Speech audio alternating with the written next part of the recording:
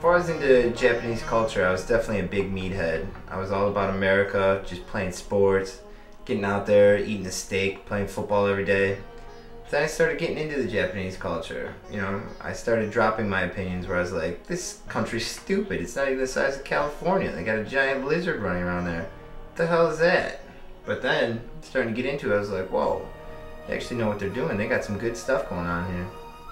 I first started getting into Japan when I was in the 9th grade. At first I wasn't really into it at all. Then I found out I had a little bit of Japanese blood in me, so I decided I would take a class in Japanese. Actually, I found out once I was in that class, I was a natural-born Japanese member. I was able to speak the language pretty well. I liked everything about Japan, and they even have cute little pets you can hang out with. So, right around the 9th grade is when I really started getting interested in it. The first things that I first started to learn was the language. I thought it was really cool. All the symbols look cool. All those, those D-bags out there, they like to get the tattoos of the symbols, but I actually wanted to know what they meant. I didn't want to be one of those guys walking around, with shopping cart on their arm as a symbol. I wanted something sweet, like a sword or something, something really cool. So that was the first thing I got into, and then I started following the culture a little bit more, and the cartoons there are really popular. Got my boy Vegeta back here. Me and him hung out for a couple hours every day. That kind of stuff. The most popular thing that I started noticing in Japanese culture that everybody else was getting into is they loved anime and wearing all those cat ear things and everything. But get serious, it's cool, but come on. Cartoons are only cool for so long. The stuff that I took from my Japanese class was just how honorable the Japanese culture is, and it's more of like a group society. It's not an individual type society.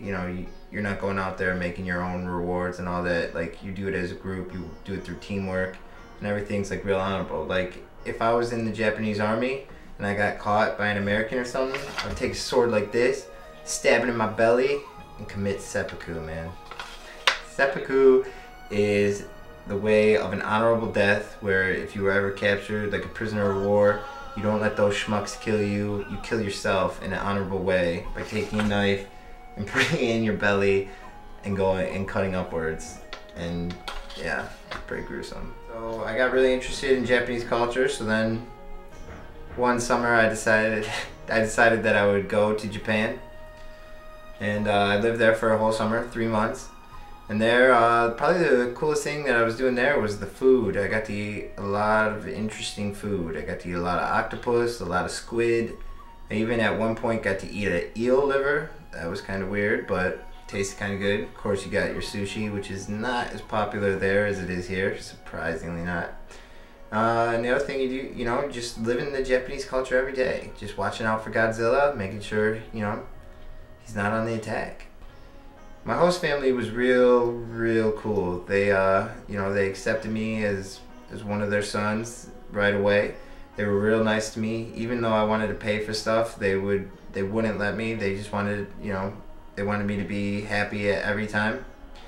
There was one time where I wanted to buy a gift for one of my ex-girlfriends, and they were like, no, let me buy this for her. And it's like, I don't know why you're doing this. This has nothing to do with you, but thank you. You are the nicest family ever. My favorite experience in Japan was probably the one night where we went out with a bunch of friends, and we may have partaken in some drinking and then doing some karaoke, to the point where we were actually kicked out because we were a bunch of guaylos and we broke a bunch of glasses on accident. Guaylo is actually a Chinese word for foreigner, which they call, in Japan they would actually call you a gaijin, which means you're just a foreign person. Whoa, Guaylo! Why you always watch this Japanese stuff? You're a white man! Shut up, gaijin! This stuff is cool. Go back to your room and eat your rice. Alright.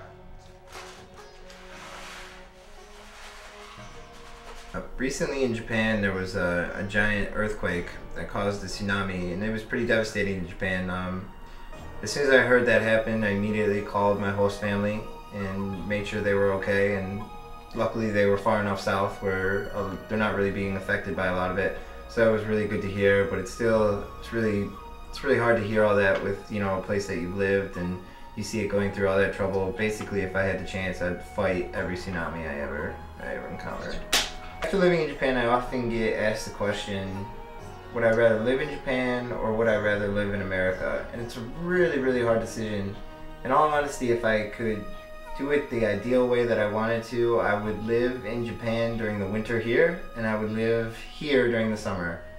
That way I could kind of get the best of both worlds and avoid a lot of the snow, which is cool. I think probably where most people got their start in Japanese culture is with Pokemon. I'm pretty sure whether boy or girl, anyone our age, you know, right around that 18 to 21, right now, everyone has played Pokemon. Everyone knew about it. Everybody had the trading cards. I mean, come on. He's adorable. How could you not like him? People often ask me, they're like, what are you going to do with that experience of Japan? What are you going to do with the stuff that you learned in school about Japanese? And actually, I think what I want to do is probably move to Japan for a little bit and teach English there and be a teacher there, teach English, kind of get, you know, get my feet wet there, see if I really like it, and if I do, maybe I'll stay there. Maybe I'll stay in Japan. If not, I can always come back to America. That's the beauty of America. I'll keep my American citizenship. But as of right now, my plan is I want to move there, hang out with my Pokemon, and just do some Nihongo.